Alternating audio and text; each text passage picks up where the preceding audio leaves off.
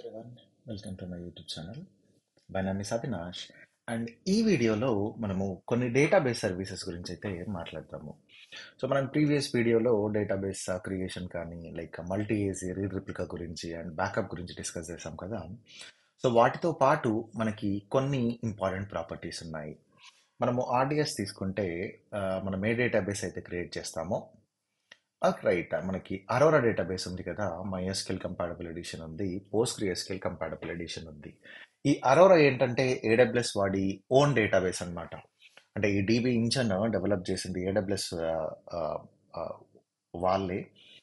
Okay, but ఏంటి అంటే వాళ్ళు మైఎస్క్యూఎల్ సోర్స్ కోడ్ తీసుకొని పోస్ట్గ్రేస్క్యూఎల్ సోర్స్ కోడ్ తీసుకొని దానికి కొన్ని మోడిఫికేషన్స్ చేసి వాళ్ళ ఓన్ వర్షన్ లాగా అరోరా మైఎస్క్యూఎల్ అని అరోరా పోస్ట్గ్రేస్క్యూఎల్ అని చెప్పేసి రిలీజ్ చేశారు. మనకి బ్యాక్ ఎండ్ ఇంజన్ అయితే మైఎస్క్యూఎల్ ఉంటుంది, కాకపోతే ప్రాపర్టీస్ అవన్నీ మాత్రము అరోరా అంటే ప్రాపర్టీస్ ఉంటాయి. అంటే సింపుల్ ఎగ్జాంపుల్ ఏంటి అంటే మనం మైఎస్క్యూఎల్ తీసుకున్నాం అనుకోండి, the maximum data it supports 64 TB. But అదే అరోరా మైఎస్క్యూఎల్ తీసుకున్నాం అనుకోండి, మాక్సిమం డేటా 128 టీబీ సపోర్ట్ చేస్తుంది. ఓకే, సో అలా కొన్ని పర్ఫార్మెన్స్ ఇంప్రూవ్మెంట్స్ కానీ మోడిఫికేషన్స్ కానీ చేసి వాళ్ళు వాళ్ళ ఓన్ వర్షన్ లాగా అరోరా లాగా రిలీజ్ చేశారు. అండ్ మనం ఎప్పుడైతే ఈ అరోరా సెలెక్ట్ చేసుకుంటున్నామో మనకి ఆటోమేటిక్ ఫెయిల్ ఓవర్ అనే ఆప్షన్ ఉంటుంది. ఎప్పుడైతే మనం అరోరా డేటాబేస్ క్రియేట్ చేస్తున్నామో రీడ్ రిప్లికా అవి క్రియేట్ చేస్తామో ఫెయిల్ ఓవర్ ప్రియారిటీ అనేది డిఫైన్ చేయాల్సి ఉంటుంది. అంటే టైర్ 0, టైర్ 1, టైర్ 2 అని చెప్పేసి. సో లోయెస్ట్ టైర్ వచ్చేసి ఇన్ కేస్ మన ప్రైమరీ డేటాబేస్కి ఏమన్నా అయితే లోయెస్ట్ టైర్ అనేది ఆటోమేటిక్గా ప్రైమరీగా ప్రమోట్ అవుద్ది. అండ్ మనకి 15 రీడ్ రిప్లికాస్ క్రియేట్ చేయొచ్చు మనం ఎప్పుడైతే MySQL compatible edition select చేసుకుంటున్నామో are Arora select చేసుకుంటున్నామో మనకి 15 రీడ్ రిప్లికాస్ క్రియేట్ చేయొచ్చు. అండ్ బ్యాక్ ఎండ్ లో ఏడబ్ల్యూఎస్ 6-వే రిప్లికేషన్ మెయింటైన్ చేస్తుంది అక్రాస్ 3 అవైలబిలిటీ జోన్స్. సో ఇవన్నీ ఈ Arora advantages. And Arora also support serverless. And రీసెంట్గా అరోరా డేటాబేస్ ఏంటి అని చెప్పానంటే గ్లోబల్ డేటాబేస్ ఫీచర్ అనేది ఇంట్రడ్యూస్ చేశారు. ఈ గ్లోబల్ డేటాబేస్ ఫీచర్ అనేది ఏంటి అని చెప్పానంటే మనకి డేటాబేస్ అనేది జనరల్గా ఒకే రీజియన్లో ఉంటుంది కదా. అలా కాకుండా మనం ఎప్పుడైతే ఈ గ్లోబల్ ఫీచర్ ఎనేబుల్ చేస్తామో మన డేటాబేస్ మల్టిపుల్ లొకేషన్స్లో స్టోర్ అవుద్ది.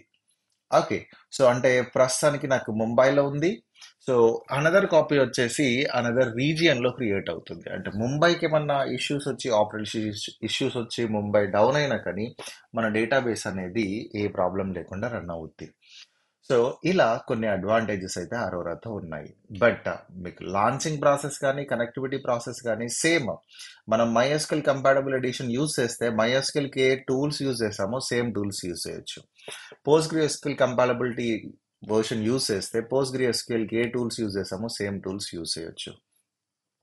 ఓకే, సో అది 1 పాయింట్. వీటిపైన మనకి ఏడబ్ల్యూఎస్లో డైనమోడిబి అని చెప్పేసి NoSQL డేటాబేస్ ఉంది. ఈ NoSQL database డైనమోడిబి, yeah.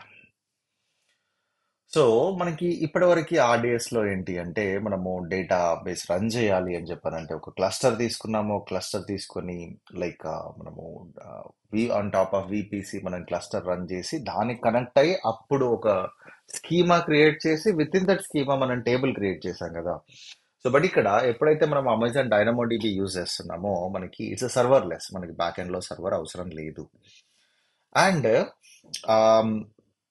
Then second important thing ఏంటి అని చెప్పానంటే ఇక్కడ మనకి కెపాసిటీ ప్రొవిజనింగ్ అనేది మనకి సర్వర్ కాన్ఫిగరేషన్తో రాదు. మనం ఎప్పుడైతే టేబుల్ క్రియేట్ చేస్తున్నాం ఇక్కడ మనకి డైరెక్ట్ టేబుల్ క్రియేషన్ ఉంది.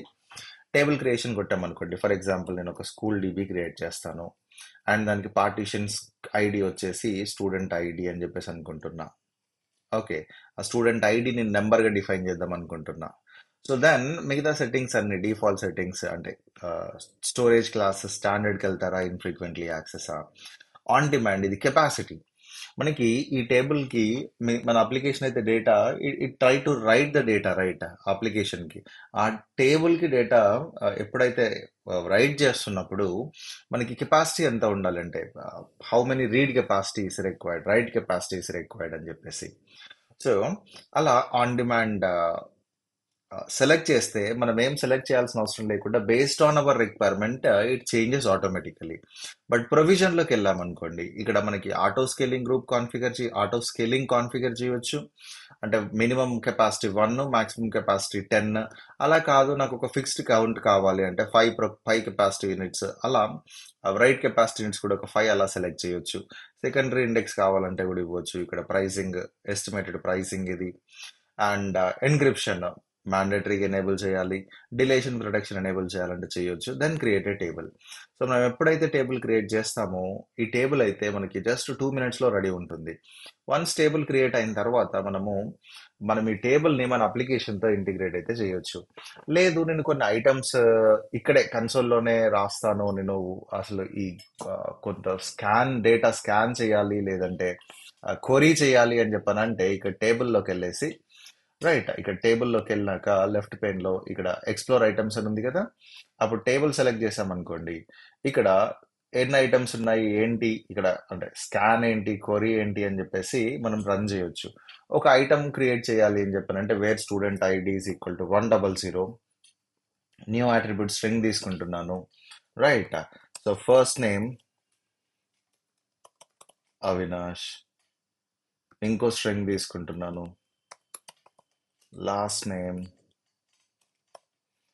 రైట్. సో ఒక నెంబర్ తీసుకొని కాంటాక్ట్. So create item. ఇక్కడ బ్యాక్ ఎండ్ లో జేసన్ అయితే జనరేట్ అవుతుంది, అంటే డేటా అనేది జేసన్ లో స్టోర్ అవుద్ది, నో సీక్వెల్ అయితే. అదే రిలేషనల్ డేటాబేస్ అనుకోండి, డేటా అనేది టేబులర్ ఫార్మాట్ లో స్టోర్ అవుతుంది. ఇంకొక ఐటమ్ క్రియేట్ చేయాలంటే ఇక్కడ క్రియేట్ ఐటమ్ లోకి వెళ్ళి ఇందాక నేను కాపీ చేసుకున్న జేసన్ స్క్రిప్ట్ సింపుల్ గా అది ఇవ్వచ్చు. ఇప్పుడు wear student ID is equal to 101, wear student name is equal to like another name like Anudeep. Right, and something like just doing some modifications. Right. So then create item, ఇంకొక item create చేశాను. So ఇలా మనకి మన application ఇక్కడ manual create చేస్తున్నాము, but మన application వచ్చేసి millions of items create చేస్తుంది కదా. సో ఎన్ని రికార్డ్స్ ఉన్నా కానీ మనం ఎప్పుడైతే క్వరీ రన్ చేస్తున్నామో ఆ క్వరీ అనేది single digit milli second లేటెన్సీతో execute అవుద్ది. అంటే డైనమో డీబీలో అడ్వాంటేజ్ ఏంటి అని చెప్పారంటే, ఎంత డేటా ఉన్నా కానీ, డేటా ఎట్ ఎనీ స్కేల్ ఎంత డేటా ఉన్నా కానీ మనం క్వరీ ఎగ్జిక్యూట్ చేస్తున్నప్పుడు single digit milli second latency మాత్రమే వస్తుంది. సో ఇప్పుడు ఈ స్కూల్ డీబీలో ఉన్న ఐటమ్ని నేను స్కాన్ చేయాలనుకుంటున్నా, wear student ID is a number that equals to 101. ఈ ఇన్ఫర్మేషన్ నాకు కావాలి. ఎప్పుడైతే నేను రన్ చేశాను అనుకోండి, ఇక్కడ ఇన్ఫర్మేషన్ చూపిస్తుంది.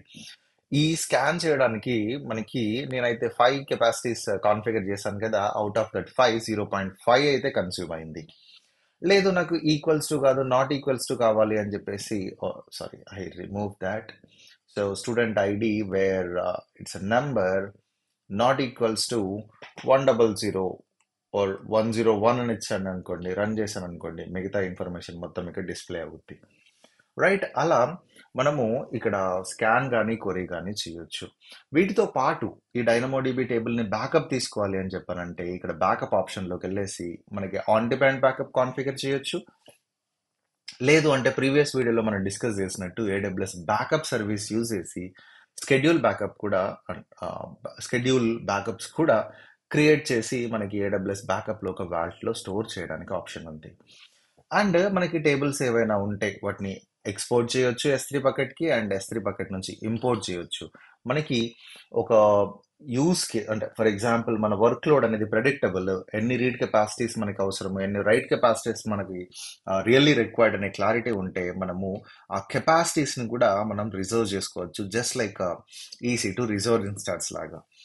సో వాటితో పాటు మనకు ఒక ఆప్షన్ ఉంది DAX అని చెప్పేసి. DAX అంటే ఏంటి అని చెప్పానంటే డైనమోడిబి యాక్సలరేటర్. ఈ డైనమోడిబి accelerator is a in memory caging solution for hour డైనమోడిబి. Okay. ఈ డైనమోడిబికి ఫ్రీక్వెంట్‌గా ఏ క్వెరీస్ ఎగ్జిక్యూట్ అవుతున్నాయి, ఏ క్వెరీ రిజల్ట్స్ డెలివరీ అవుతున్నాయో, ఆ క్వెరీస్ అన్నీ ఇన్ మెమరీలో ఈ డిఏఎక్స్ క్లస్టర్‌లో స్టోర్ అవుతాయి. Okay. So just remember the డిఏఎక్స్. అలాగే సేమ్ మనకి ఇన్ మెమరీ సొల్యూషన్ మనకి ఆర్డిఎస్కి కావాలనుకోండి, మనకు ఒక సర్వీస్ ఉంది. ఆ సర్వీస్ నేమ్ వచ్చేసి అమెజాన్ ఎలాస్టిక్ కేష్. సో ఈ ఎలాస్టిక్ కేష్ అనేది అగైన్ మళ్ళీ దీంట్లో two open source scaling engines ఉన్నాయి. ఒకటి ఏంటి అంటే రెడిస్, ఇది కొంచెం కామన్లీ యూస్డ్ వన్. సెకండ్ వచ్చేసి మెమ్కేఎస్డి. ఈ మెమ్కేఎస్డి అండ్ రెడిస్ లో ఏది మోర్ ఫ్రీక్వెంట్లీ యూస్డ్ ఆర్ బాగా ఫేమస్ అని చెప్పానంటే రెడిస్ అండి. ఎందుకు అని చెప్పానంటే రెడిస్ కి మనము ఐఎం ఇంటిగ్రేట్ చేయొచ్చు, దాంతోపాటు రెడిస్ అథెంటికేషన్ అనే ఆప్షన్స్ కూడా ఉన్నాయి. సో మనకి in memory casing solution for RDS is a elastic cache. It supports two caching engines, and is Redis and second one is memcached. అలాగే డైనమోడిబికి ఇన్ మెమరీ కేసింగ్ సొల్యూషన్ వచ్చేసి డిఏఎక్స్, డైనమోడిబి accelerator. ఇవే కాకుండా మనకి AWS లో కొన్ని డేటాబేసెస్ ఉన్నాయి. అవి ఏంటి అంటే గ్రాఫ్ డిబి,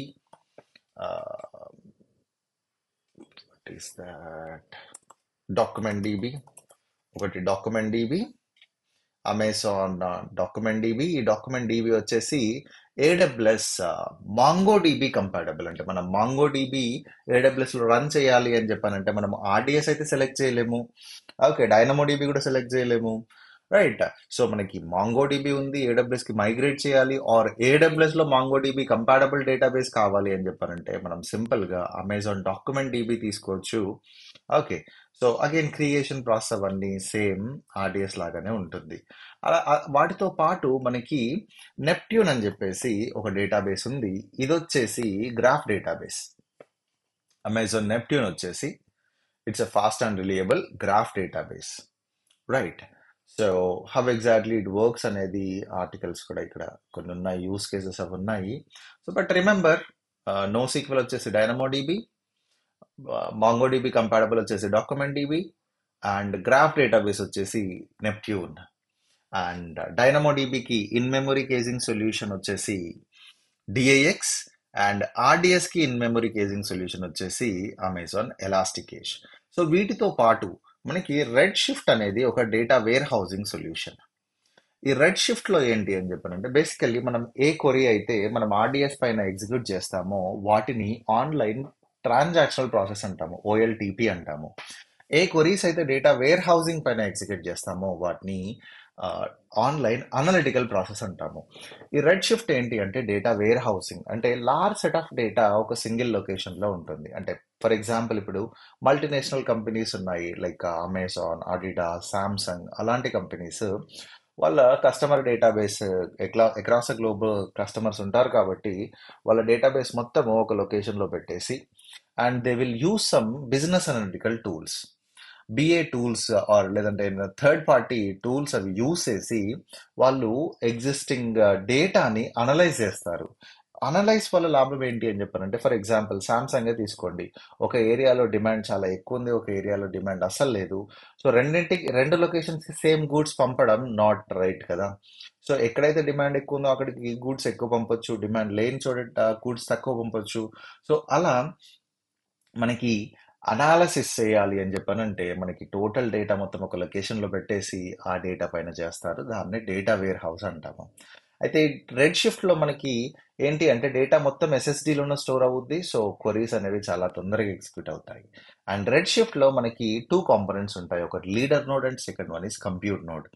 ఈ లీడర్ నోడ్ ఏంటి అని చెప్పానంటే మనకి క్వరీస్ ఎగ్జిక్యూట్ చేయడానికి యూస్ అవుతాయి. కంప్యూట్ నోడ్ అంటే ఏంటి అని చెప్పానంటే మనకి యాక్చువల్ డేటా స్టోర్ అవుతుంది కంప్యూట్ నోడ్ లో. ఈ లీడర్ నోడ్ వెళ్ళేసి ఆ కంప్యూట్ నోడ్ లో స్టోర్ అయి ఉన్న డేటాని ఎగ్జిక్యూట్ చేస్తుంది, అంటే క్వరీస్ ఎగ్జిక్యూట్ చేసి డెలివరీ చేస్తుంది. సో అలా మనకి ఈ రెడ్ షిఫ్ట్ అయితే data wear housing solution, and ఇది మార్కెట్ లో ఉన్న one of the cheapest data wear housing solution. మనకి ఎప్పుడైతే మనం రెడ్ షిఫ్ట్ సర్వర్లెస్ యూజ్ చేద్దాం అనుకుంటామో AWS also offering us first time serverless customers మాత్రము $300 క్రెడిట్స్ అయితే వస్తుంది. Okay, yeah, that is all about all the database options మనకి AWS లో అవైలబుల్ ఉన్నవి. Okay, I hope you found this video helpful. See you again in next video. Thank you guys.